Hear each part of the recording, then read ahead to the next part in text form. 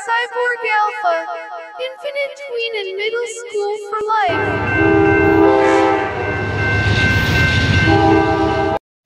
Well, it is 23 hours and 13 minutes into the 27th day of November 2021, and we're beginning our observation vlog. We had two westbound trains come by. We heard the horns coming from the east, from the field, and they weren't terribly loud, but they were sufficient that you could tell which direction they were traveling in. As I said before, once you're out here enough, you can begin to pick up the clues as to what is what. And this is one of the more difficult parts of science, of research, is the observational work. Most people sit down and work on the mathematical, but as I said before, if you go into the ultimate of the science and mathematics, this is basically quantum physics and particle theory. This is when we talk about parallel universes. Well, the problem is that after the third dimension, we're even bringing in the dimension of time, which is both perpendicular and parallel to all the spaces, all the axes of space simultaneously. In other words, this is where Euclidean geometry begins to break down, and you can only approximate what's there. Even when in sort of with Euclidean space, the three dimensions is still, once again, only approximated. As you go through your studies and you look for this sort of nature of approximation and see that not only does it appear in the Heisenberg uncertainty principle, but it appears even at the core of calculus. The whole nature of the fundamental nature of calculus is you're dealing with an approximation. You're not dealing with the actual thing itself. This is why calculus has as its fundamental basis is the limit, and everything else is based off the limit. And the limit is, fundamentally speaking, how close you can get to an asymptotic point that is infinitely far away. And the understanding is, of course, that the point is infinitely far away. You will never actually achieve it. So you approximate, okay, how close can I get to say that we're seeing some degree of an effect of this?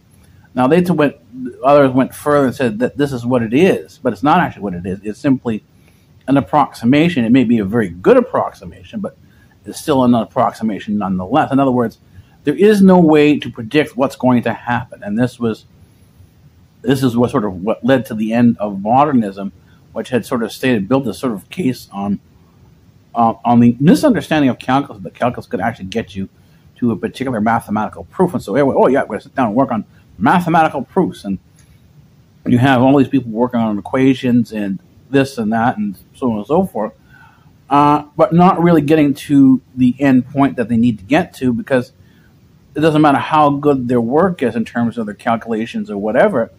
They're still working on an approximation, even if you're doing sort of like, doing genetic work and you figure out the genetic structure of X, Y, and Z, in terms of the the thing you're looking at, and it could be a variety of different forms of life.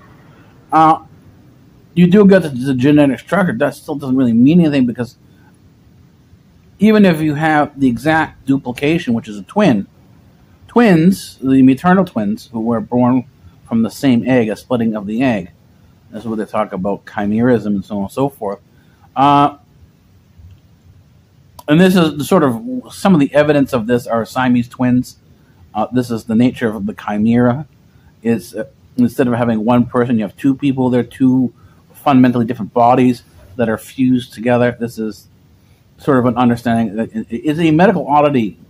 The study of medical oddities is an amazing thing, because you look at things, you take the assumption that we know we have this absolute massive knowledge, and when you go start looking at these medical anomalies, the medical oddities, you begin to realize that our knowledge is very minute.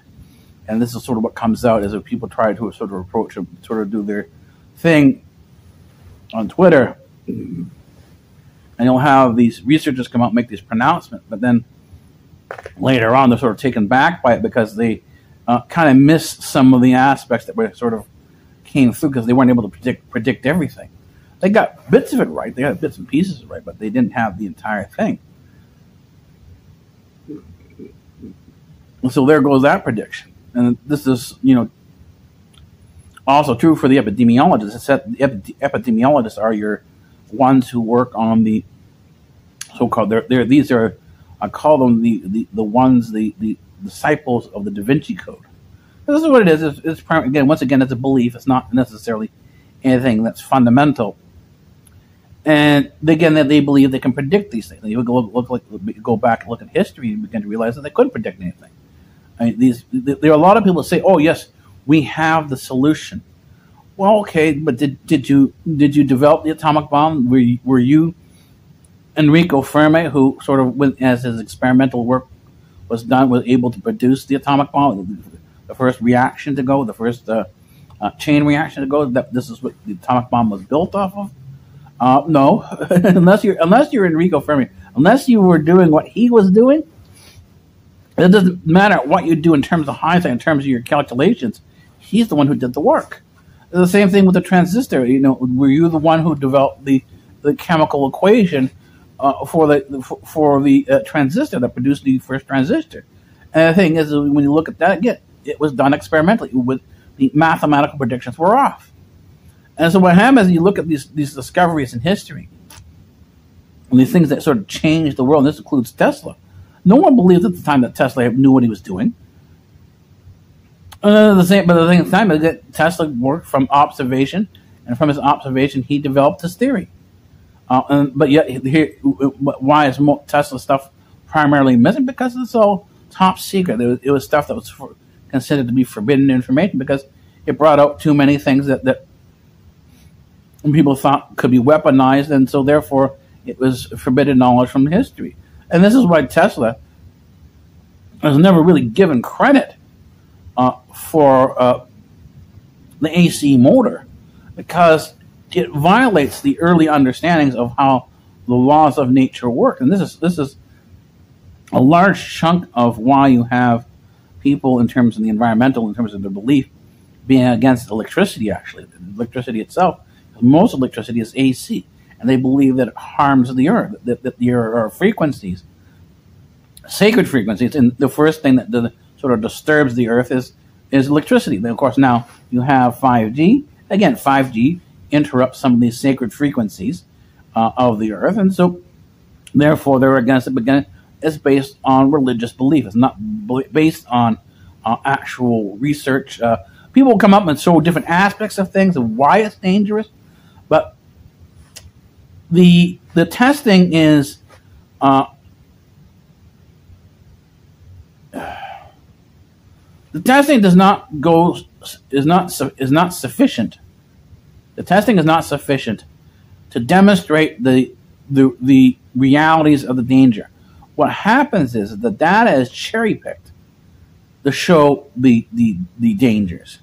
So it's not that the work itself is dangerous in terms of the actual cost of the human being, but it's the data that's cherry picked that comes up that says, this is dangerous. Well, no, because you cherry picked the data. And this is sort of the same thing what happens, is that most people, when you're dealing with something that's called DURC, D-U-R-C, dual use research of concern. And virology is that because you have biowarfare comes out of virology. Again, it's nothing new. We've been doing the virology biowarfare since 1930s. It came out of the Soviet Union. We picked it up in the 1990s when the Berlin Wall fell. We sent our scientists in terms of the West, and that's how we picked everything up. And we've been doing work ever since. I mean, understand that the Zika virus, I'm not going to say it was deliberately man-made, but it was a sort of from the perspective of the scientists, a happy circumstance that the Zika virus emerged, because it was within the crowd of mosquitoes. It was in the group of mosquitoes that had been genetically modified. So the Zika virus, as a consequence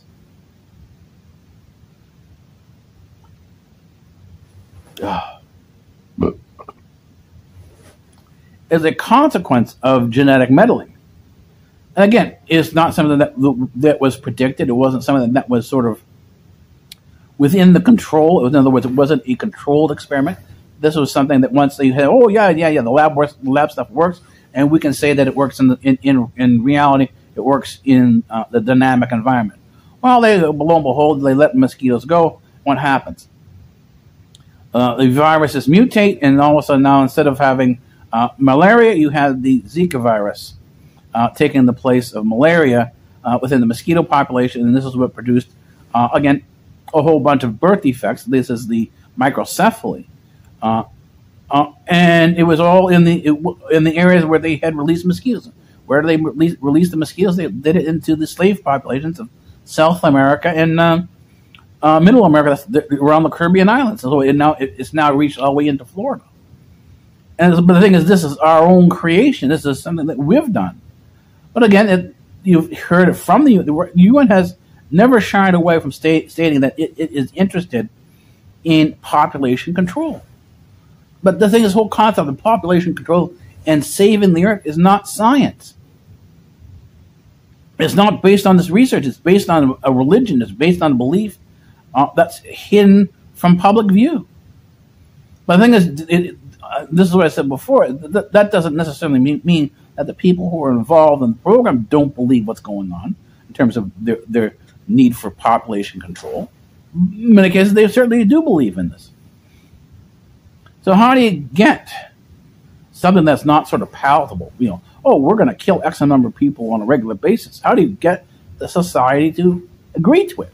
Well, you do what happened in 1945 with Hitler. How did Hitler get to the point where he got to, where you had all these sort of Jews being sent to their death? Well, he was able to get consensus from the crowd, from the people of Germany, that this is something that needed to be done, that they were actually helping these people. All these people are sick, they're defective, and we need to sort of euthanize them, sort of, they're not living a happy life. And how would you feel if you did this? We in terms of a horse that is sick, that is dying, we don't just let it there and sit there and suffer. We put it to sleep. Right? Do the thing with dog. The dog is getting old. Oh, not doing too well, are we? Eh? Rather than suffering, we're going to put the dog out of its misery. And you think they have a little party, and everyone says goodbye to the dog, and they take him to this in this room where it now has a dying room, and you put the dog to sleep. And goodbye doggy. Doggy's going away. He's not coming back again, and maybe he's going up to doggy heaven. Well, this is what we have now today in our hospitals. We don't have enough room for sick people anymore. We don't have enough doctors in there, but we do have enough room for dying rooms, where you can euthanize your, grandma or your elderly mother. Oh, grandma's not doing so well. We're going to have to put her to sleep. Same thing for the dogs. Now for the elderly people. We've got consensus. The consensus was built. The consensus to start killing people based on this concept of human compassion. That killing people is a compassionate thing to do. This is what was done in 1945. You could sort of see the history of this. You can see that that when Hitler came along, he was at the end point of social conditioning. This was social engineering. This was humanist social engineering that said, in order to heal the society, in order to make it better, to get rid of the sickness within society, to engineer it out of the system, you had to get rid of the people who were causing the problem. So what happens? You added this group in. Oh, it didn't work. Oh, it's these people. These are the people who are causing the problem here. It's the unvaccinated. Let's put them to sleep.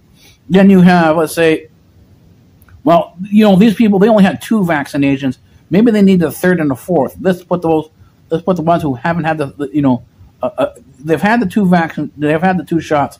Let's put those to sleep and leave the 3rd and 4th. When the 3rd and 4th don't work, you go out and get rid of these people, and you bring in the people with the 5th shot, and it's still not working. So maybe you have to get rid of Oh, let's say a couple million people. Let's say 10 million people, because this was done in Ukraine. You had 6 million Jews in 1945. This is 6 million Jews out of close to 200 million people in Europe and in the Middle East, who sort of ended up dying because of this particular perspective on social engineering. I said if you read go back and read some of these articles and paper that come out from different these so-called authors of the social engineering of humanism, you begin to realize that this whole nature of killing people as a solution to social problems in terms of social engineering has always been there. It was always there in the fine print. It was never brought out. In other words, the people who were doing the rhetoric, the sales, never came, oh yes, we're going to kill millions of people. What is it? Oh, we need to protect people. These people are causing problems. They're a danger to you. We need to get rid of these people who are a danger. But then again, they're always suffering. They're suffering themselves. They don't understand what things are. So first you try to re-educate them. When the re-educating and the camps don't work and the re-education yet, then you get rid of them. You euthanize them. This is what's going on today. The researchers on Twitter, the ones that I've seen, and I'm sort of compiling a list of this, they're all bringing out the dangers of the vaccine and the so-called technology that's coming up, which is not really a new technology; it's an old technology. It's just simply being reworded as such. It's a reimagination of what was there originally. And the thing is, what was there originally in terms of the genetic engineering never really worked. And so this was known as, oh yeah, but this time will be different. Oh, this time wasn't different. And the thing is, so why they are so confounded when other researchers who are doing their work and getting funding from the dollars that put into the tax dollars that go into the saving the lives from people who are exposed to the pandemic. None of these people are turning their paychecks away. They're not quitting their jobs saying, oh, sorry, my principals won't allow me to do this. They're not doing that. They're simply passing the buck. They're rewarding things. And then they act surprised, oh, why is this not stopping? Well, because you haven't walked away from your job. If you're participating, this is the way it was in the early society in 1930s and stuff like that. Heading towards the Holocaust. And the thing is, you use this because there are a number of Jews that I know now who are bringing this into their vocabulary, and it's not coming from these right-wing anarchist websites. It's coming from the Jews within the Orthodox persuasion. These people understand that they're being targeted once again, because again, it's not these are the Jews at the top who are involved. It's like George Soros, yeah, but he's not a Jew. George Soros is either a Canaanite or he's an atheist. He is.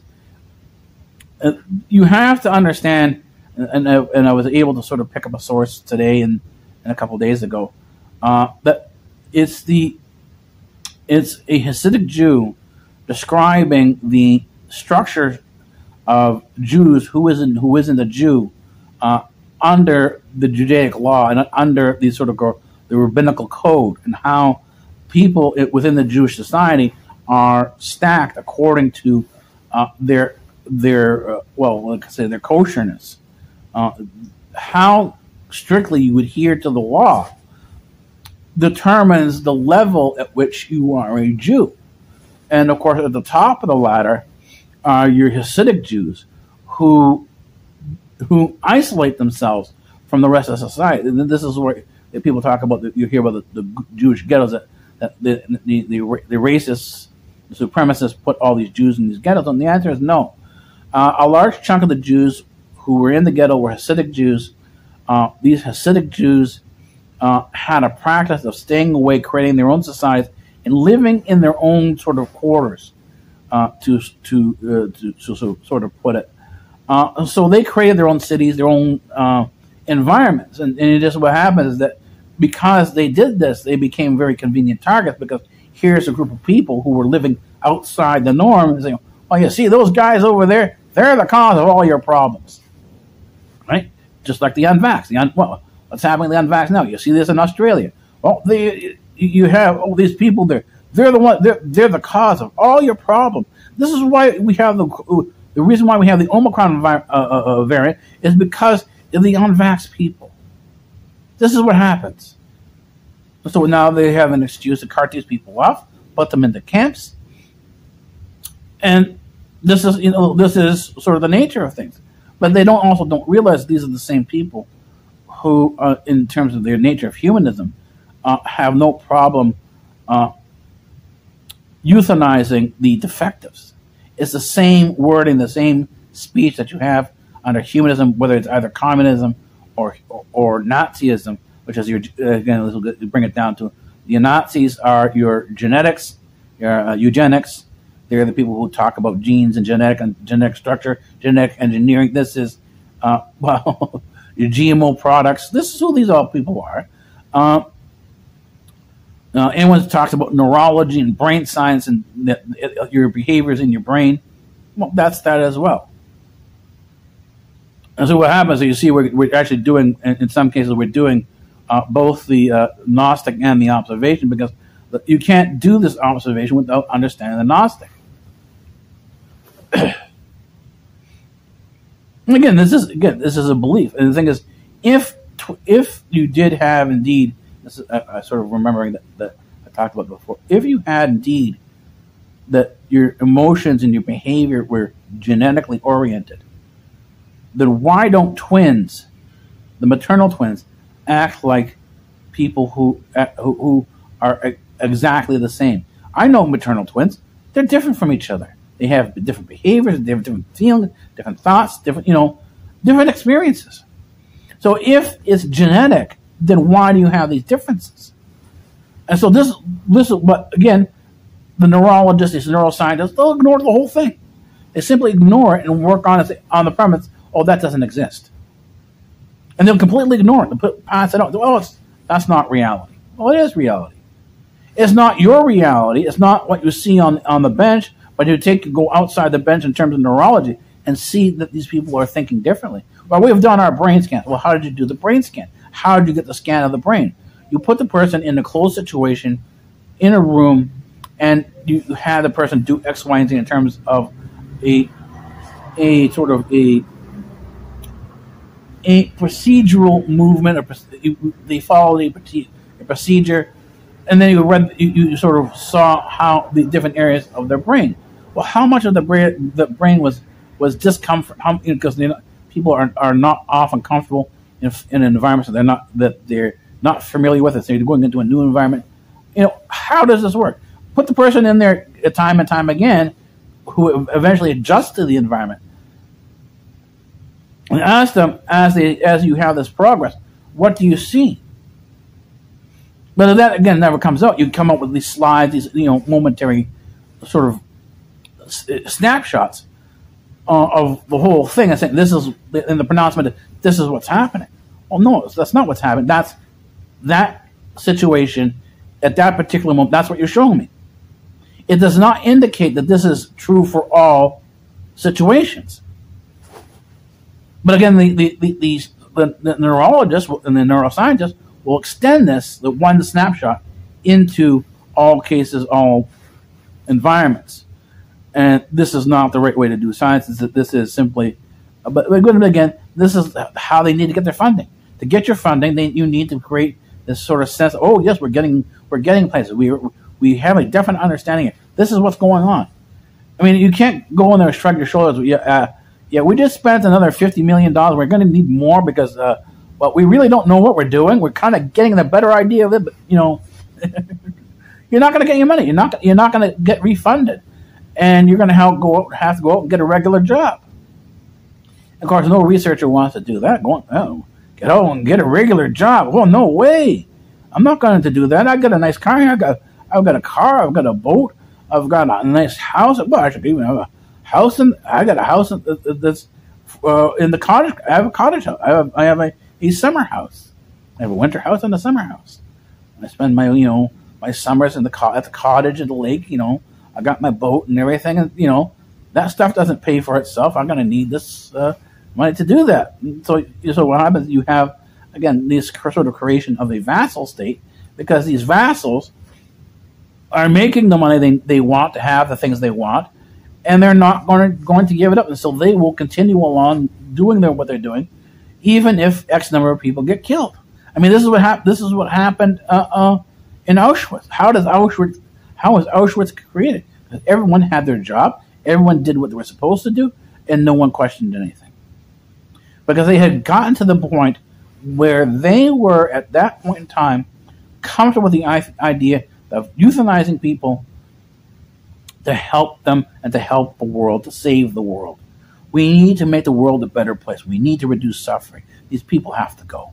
We're sorry. We'll have dying rooms. So now this time, instead of having you know, people being shoved into ovens and gas, now what they're going to do is this is sort of the wholesale case. They're going to have dying rooms. They'll have, oh yes, goodbye grandmother, goodbye mom. I know she's terminally ill. She wasn't walking too well, so we had to say goodbye to her. But this is, and then the thing, it sounds funny, but this is the reality. You would think that this would be an absurdist comedy, but this is today's reality. And this is what I'm saying.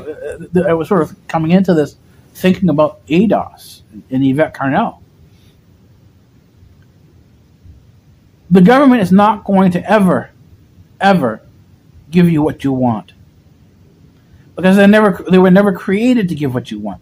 The government is an illusion. It's not real. They're not there to be fair to you. That's my choice: is get rid of the government. Well, put people in there who will give you the least amount of government and let you deal with things the way you want to deal with them. You want healthcare, then you want universal free healthcare. Fine. You learn medicine. You learn how to dispense the medicine. Then you give it away for free. That's universal healthcare. You don't, you spend the 15, 20 years in school needed to get the education to become a doctor, and then you give it away.